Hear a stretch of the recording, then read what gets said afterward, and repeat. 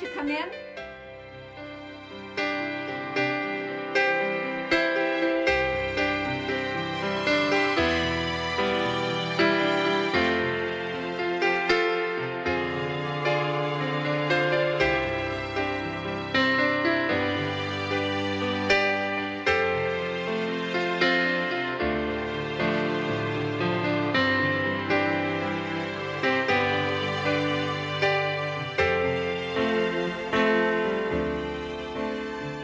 Welcome to our program, From House to House.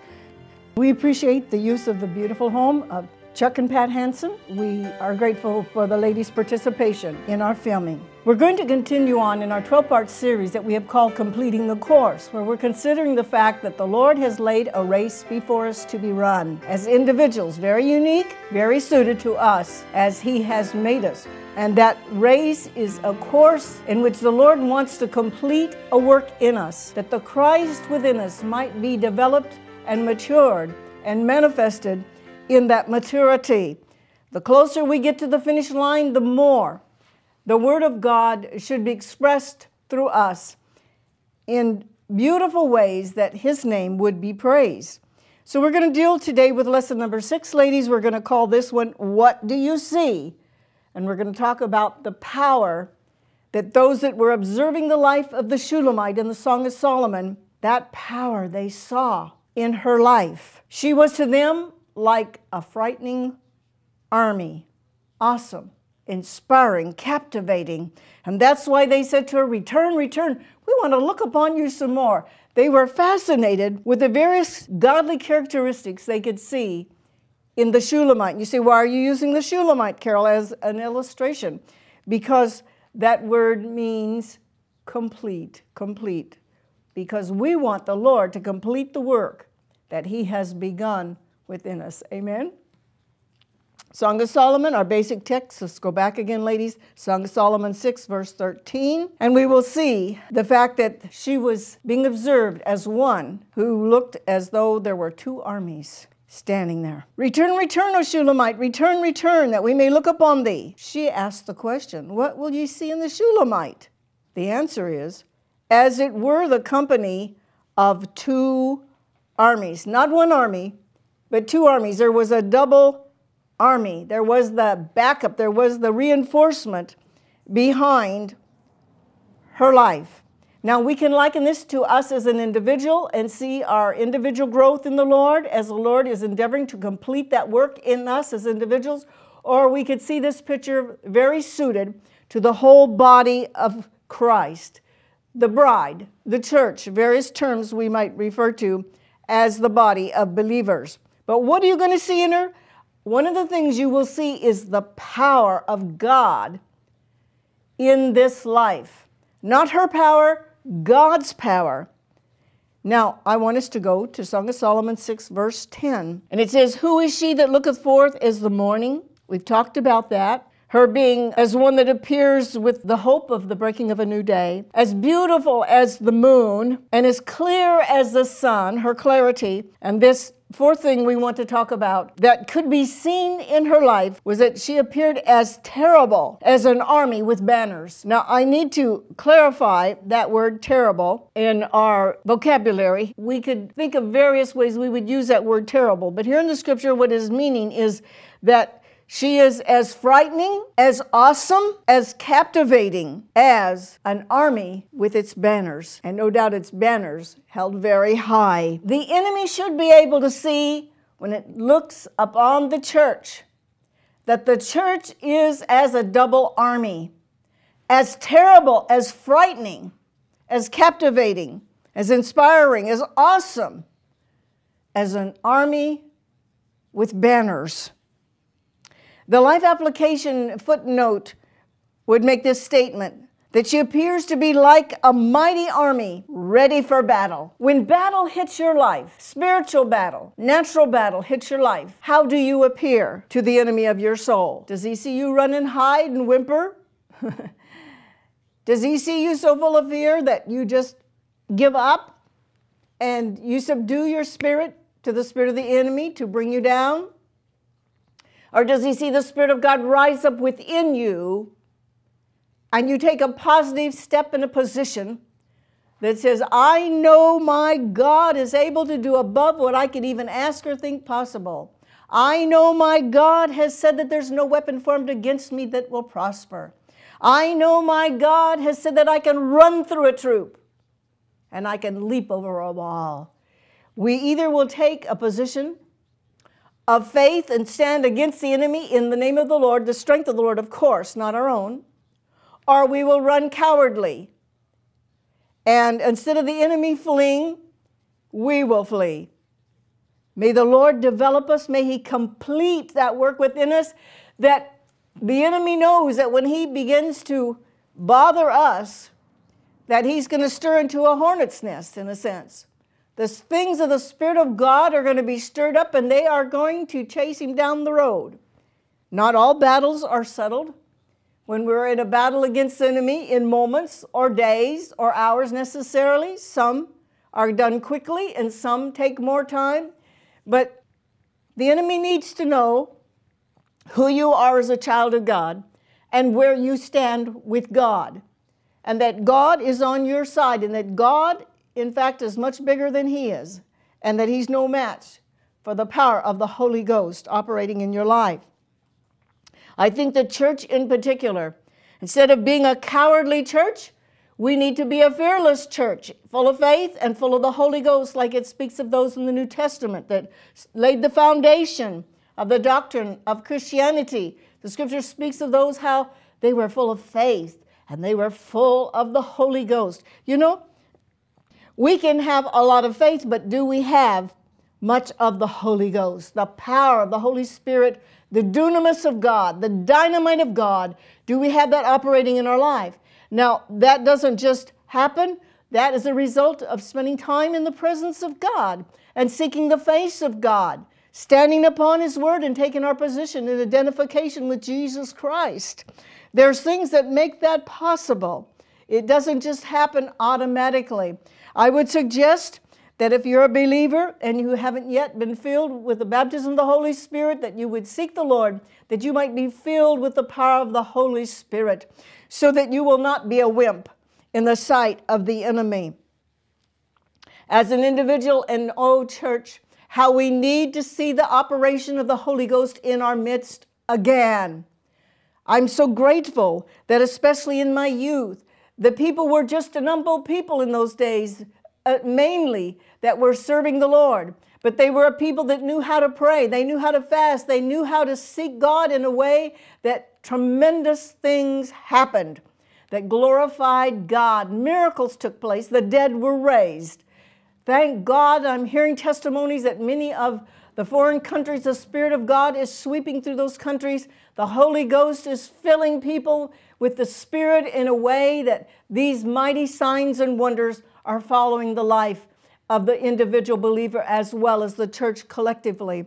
I'm afraid that much of the Church of the West has been lulled to sleep or to just a comfortable lifestyle. And we don't know how to invest our life in a sacrificial way and in a consecrating way, to seek the face of God so that the presence and the power of God is in our midst.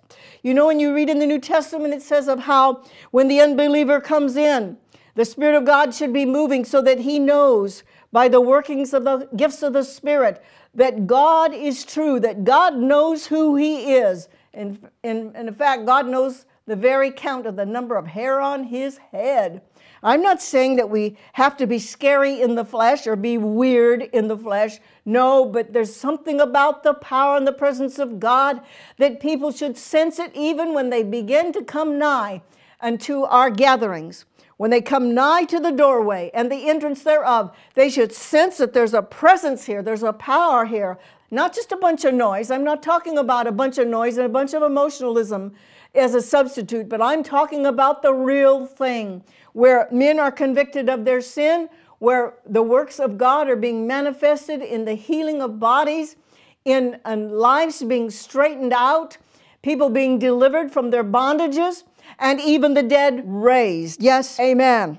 She is seen for the power of God manifested in her life when we're talking about the Shulamite, the complete one, as our example of letting God complete His work in us. Right now, So many of us, our life only reflects a partial work of God. That's why we must pursue the things of the Lord so that work can be completed within us as we endeavor to complete our course. The onlookers of the Shulamite, they said of her when they watched her, they said, well, she's terrible as an army with banners.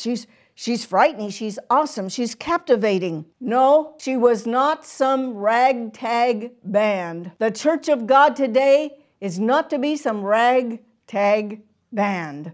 The church of God is to stand up like the army of the Lord on this earth and hold their banners high. What about the banners? What does the scripture have to say about the banners? Well, banners here that is spoken of in the Song of Solomon, it is referring to perhaps a flag, an ensign, or a standard, that which would be an emblem held up high on a pole. And the children of Israel, when they were traveling in the wilderness, each tribe would raise their identifying standard. On the pole would be an emblem that symbolized who they were, were they of the camp of Dan, were they of the camp of Judah, whoever they might be. They had their unique particular banner that they raised, and this identified them. And especially in warfare, their banners would identify the different regiments. On that pole, the emblem could be either a sacred emblem, perhaps. It might even be the name of their king or a picture of their king. Child of God, our banner that we raise before the Lord in a symbolic sense, it should have the name of our King, King of Kings and Lord of Lords. It should represent the face of our Lord when we hold it high before the powers of hell that want to come against us. Because Jesus said that he would build his church and the gates of hell would not be able to prevail against her. Well, that's referring to some kind of a conflict, some kind of a battle, isn't it? Well, we need to raise our banner high, and our banner should be the name of the Lord. Because as we identify with Jesus Christ and his name, this is our authority. Isn't it wonderful that he left with us the privilege of using his name? Didn't he say, in my name they shall cast out devils. In my name they shall heal the sick. In my name. Oh, I'm so grateful that I don't have to go in the name of Carol Brooke, because I wouldn't get 2 feet. I wouldn't accomplish anything at all if I had to go in my name. But we can take up the name of the Lord and raise it high as on a pole. Our standard, our emblem, our banner is the name of the Lord God Most High. And I think of how Moses in Exodus 17, ladies, we won't turn there for sake of time. But we could read there that after a historic battle, when he defeated the Amalekites, he built an altar unto God to worship and praise God for that victory. And what did he do? He named that altar in that place, the Lord is my banner. The Lord is my banner. Who's your banner? When the enemy comes in like a flood against you and things just seem to roll in, the unexpected, that which is perplexing, that which could be defeating or destroying, what do you raise up? Raise up the banner of the name of the Lord. He says, when the enemy comes in like a flood, the Spirit of the Lord will raise up a standard against him. There is that banner. Like I said, it could be a flag, a standard, an ensign. They all represent the same type of thing. What is the banner doing? It's acknowledging, when it's in the name of the Lord, that all our strength comes from the Lord, that we do not fight our warfare as flesh and blood, but we fight in the realm of the Spirit through the name of the Lord, through what he has done, because he spoiled principalities and powers at the cross, the scripture says. He took that which was captivating and he made it his captive. It says when he ascended on high, he took captive that which would captivate. Oh, thank God that Jesus overcame not only death, hell, and the grave, but he overcame principalities and powers and spoiled them there at the cross. I think of how little David, ladies, when he had to face Goliath, he came out against Goliath not only with his little rocks in his bag, in his little probably shepherd bag that he had for his slingshot, but he came came at Goliath, saying to him, you come at me with your spear, but I come to you, he said, in the name of the Lord. Yes, he knew how to use the name of the Lord. That was his banner. The hosts of hell could see what was little David's banner.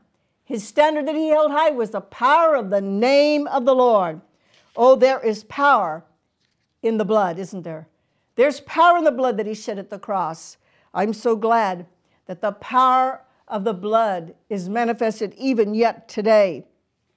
Psalms 20, verse 5 speaks of our banners. And it says in the King James, we will rejoice in thy salvation, and in the name of our God we will set up our banners. The Lord fulfill all thy petitions. How will you set up your banners? You will surely set it up in the name of the Lord. Once you have learned that you cannot win in your own strength, but in the name of the Lord, there is power. There is power, child of God. Perhaps you're listening to me today and you say, oh, Carol, it seems like the enemy has just encircled around me. I feel like he's set up an encampment against me. I don't know what to do. Child of God, raise up your standard. Raise up your banner. Say, raise up your ensign. Let it be that your King of Kings and Lord of Lords is lifted high. Do it by faith. Do it by proclamation. Lift up your voice on high, even if you have to do it out loud against the forces of darkness that are battering at your door. And say, in the name of the Lord, I will not be denied. In the name of the Lord, I will not be defeated. Take your stand on some promise of God that God has quickened to you, and do not be defeated. Do not be denied, because your God is able to bring you out with a mighty hand. It's not all about you. It's not because of you. It'll be in spite of you. But the Spirit of God will manifest himself if you put your trust in him and stake your claim in him.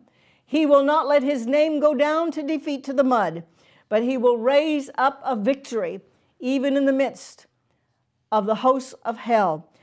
The psalmist said this, that the Lord had prepared for him a table even in the presence of his enemies. Yes, the Lord can not only give you the victory, but he can spread you a feast, and the enemy will have to stand back and watch you eat it. He can prepare for you a feast of godly spoil from the battle that you're now in. And the enemy will just have to stand back and watch, because God is on your side. Oh, his strong arm, his right hand. The word of God is precious, child of God. You need to begin to build a reservoir that you can draw out of in times of battle, in times of need, and stand on those promises of the Lord and see victories won. Like I said, not all victories are won immediately. Some are. Some of them are short-term. But some of them may take a bit of endurance. And I think of how Daniel, he prayed and he fought against the powers of darkness, and the enemy was trying to defeat his prayers, and it was 21 days before his prayers really brought forth the victory. If you're hanging on by faith and by prayer and supplication for a victory, do not give up. Do not lay your equipment down, but be a true soldier. The scripture says to endure hardness like a good soldier. I feel I'm speaking to someone who is battle weary, and you're just tired of trying to hold on to see the light of day. The Lord is faithful, child of God. Do not give up. Do not turn aside and give the enemy the advantage over your life. Do not say, well, the Lord hasn't delivered yet, and so I just quit. Don't do that. Yet see what God is able to do. I want us to consider that again. Song of Solomon 6:10. Who is she that looketh forth as the morning, fair as the moon, clear as the sun, and terrible as an army with banners? Yes, she is frightening to the hosts of hell. You know, when Jesus came to shore there among the Gadarene community and of Gadara, and the man of the tombs saw Jesus coming to land and approaching his way, those demons inside of him began to cry out. There were times when the demonic forces would cry out. They would say, what have you come to torment us before our time? I mean, they knew and recognized the power of God in our Lord. I think of the time when there were those that wanted to take up the name of the Lord and not rightfully so. And the demons said, you know, who are you? Who are you? Paul we know, but who are you? It should be so that the enemy recognizes and knows who you are because of your relationship with the Lord. We wouldn't want the enemy to look at us and say, well, who are you? In other words, you know, you're no threat. The Spirit of God in our life can intimidate the powers of darkness, and that's the way the church should be seen. As terrible as an army with banners, that we are as an army ready for battle. Are we ready? Or are we getting ready, ladies? Are we getting ready? Are we just, taking it easy, trying to find a place that's comfortable, and just coasting along? You know, this is about a warfare. The Lord didn't invite you, as I have said before, to a picnic. He didn't invite you to La La Land, where it's just a place of recreation and rest. There's times for that, yes, but the Lord has invited you to be a part of the army of the Lord. So we will set up our banners in the name of the Lord. The body of Christ needs to be a powerful, victorious army, individually and collectively. We need to be equipped, armed, like in Ephesians 6. We need to have some experience behind us, and the only way we're going to get that is if we get involved. We need to be confident of the outcome of our battle, that by God we will win, because the scripture says He always leads us in triumph. What is the purpose of an army?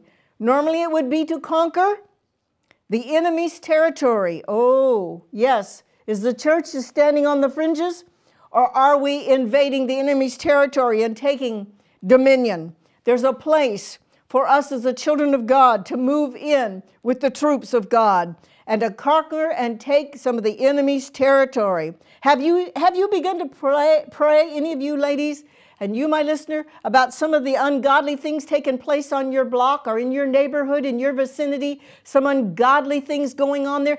Have you realized that you could pray that place to be closed, shut down, removed away from your area? We need to conquer the enemy's territory, not stand back helpless and watch evil prevail. We need to see the Spirit of God use us to defend the kingdom of God as well. That's the purpose of an army, to conquer territory and to defend the home. Where are we going to get such power? We're going to get it through the Holy Spirit.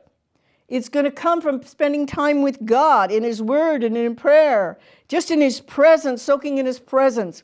I'm going to quote some scriptures quickly, but you might want to jot them down. In Acts 1:8, it says, when the Holy Spirit has come upon you, you shall receive power from on high. Luke 24:49, it says, we will be clothed with power from on high. Mark 16, verse 17 through 18, it says the signs are going to follow the believers. And it speaks of the dynamics of the Holy Ghost operating through the people of God. In 1 Corinthians 12, you can read the list, my friend, of the gifts of the Holy Spirit that God uses as tools and equipment to get this job done, like an army going forth to cast down the powers of darkness. And I want to especially bring to your mind 2 Timothy 1, verse 7, for the scripture there says in the King James, for God hath not given us a spirit of fear, but of power and of love and of a sound mind. Oh, don't you want to let the Lord complete His work in you more and more, that you might finish your course like the Shulamite and be considered a completed one that the Holy Spirit has been able to have right away in and do His will and work through. Next program, we're going to talk about what do you see in her, and we're going to talk about her backup as she does battle. May the Lord bless you and strengthen you is my prayer. I trust that the Word of God will do you good and that you'll be encouraged and you will pursue the things of God with all that you have. Until our next program, God bless you and keep you. I pray, amen. Let flowers bloom, oh Lord, where tears are falling. Let our hearts as your earthen footstool yield.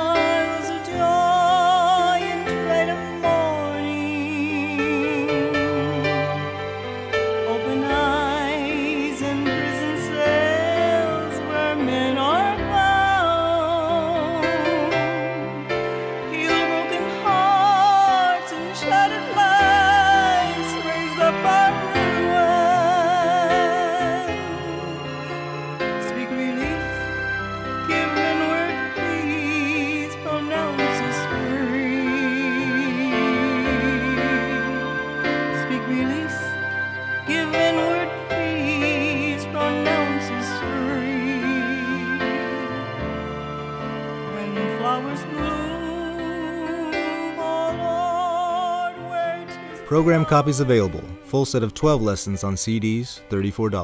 DVDs, $44. Add $3 for shipping and handling, no COD. Original Carol Brooks song album, audio cassettes, $10 each. CDs, $14 each. Add $3 for shipping and handling, no COD. For orders and support gifts only, call 619-445-4748, Pacific Time, 8 a.m. to 8 p.m., or visit our website at www.carolbrookministries.com. For more information, please contact Carol Brook Ministries Incorporated, P.O. Box 1909, Alpine, California, 91903. On the internet, visit www.carolbrookministries.com or email carolbrook@carolbrookministries.com. Prayer line number 541-592-4539, Pacific Time, 8 a.m. through 8 p.m.